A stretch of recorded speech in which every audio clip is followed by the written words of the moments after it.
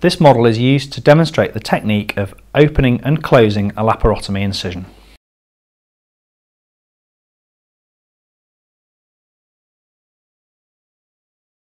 Using the belly of the knife, incise the skin.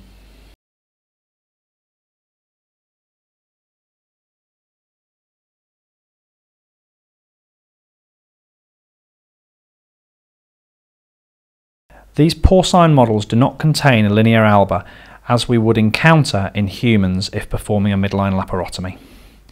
As such, the incision should be deepened through the muscles of the porcine abdominal wall.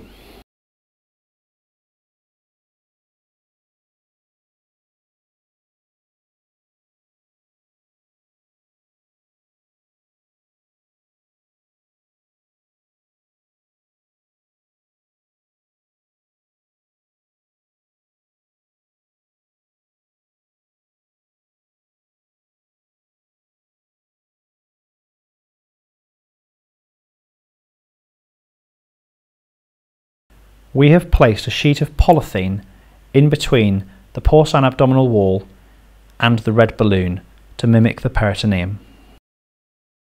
When opening the peritoneum, place a clip on a fold and another clip a short distance from it.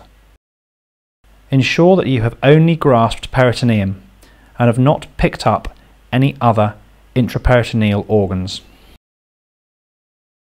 Incise the peritoneum using either a knife, as shown here, or with some dissecting scissors. Once you are certain that you are in the peritoneal cavity, extend the incision using scissors in the line of the skin incision.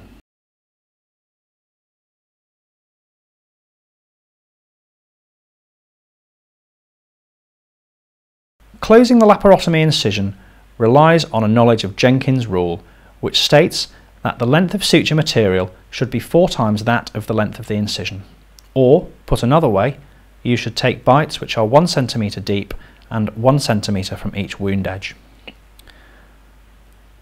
Use a looped suture, such as a looped PDS, as we have used here. Your first bite should be from superficial to deep, beyond the apex, and the second bite from deep to superficial, finishing beyond the apex. Lock the suture by passing the needle through the loop and pulling down. The mass closure technique, which we employ here, relies on taking bites of all the muscle layers. In vivo, the peritoneum may also be included, but because the polythene in this model is inclined to rip, we have not included it here.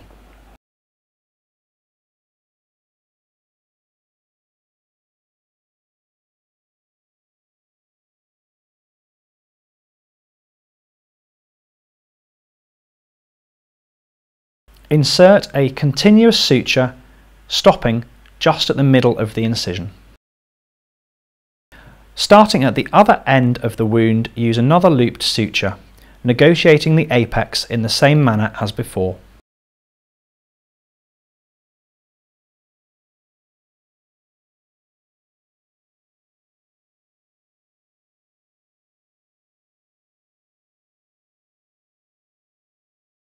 Again, insert a continuous suture heading towards the middle of the incision.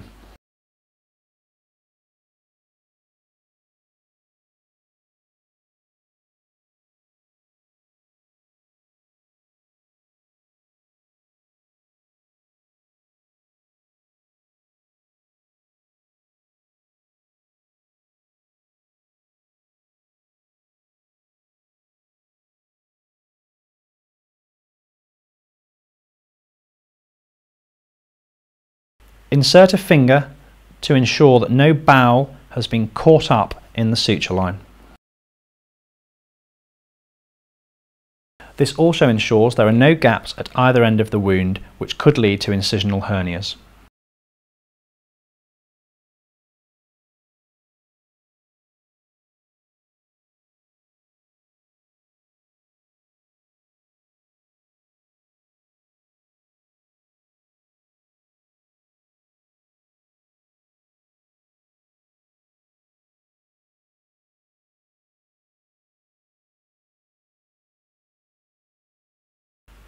To complete the mass closure, continue beyond the midpoint.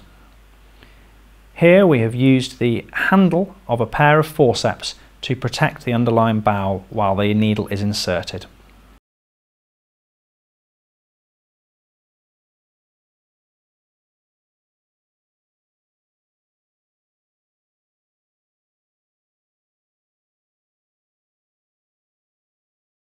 It is important that the knot is tied across the midline. In other words, the suture starting from the left of the wound and the suture starting from the right of the wound should be on opposite sides of the midline. This may mean you need to reverse your suture, as we are doing here.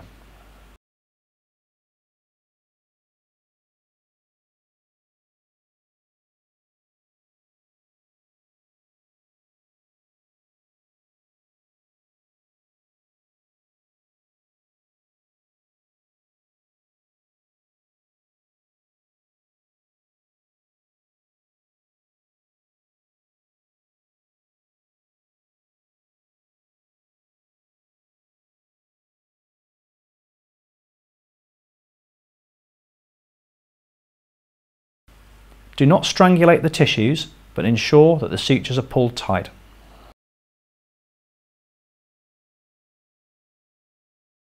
Tie a secure reef knot using at least 7 throws, as this is a monofilament suture.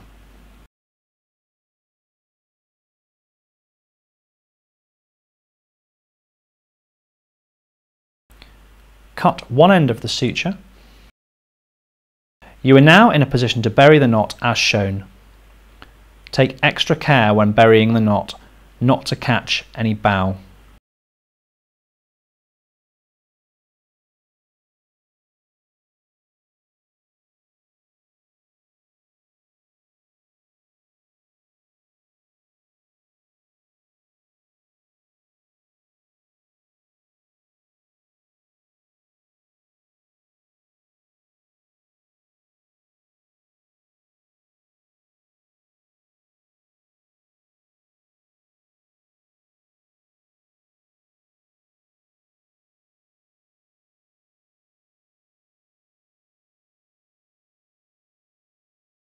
The mass closure is now complete and the skin can be closed using an appropriate method.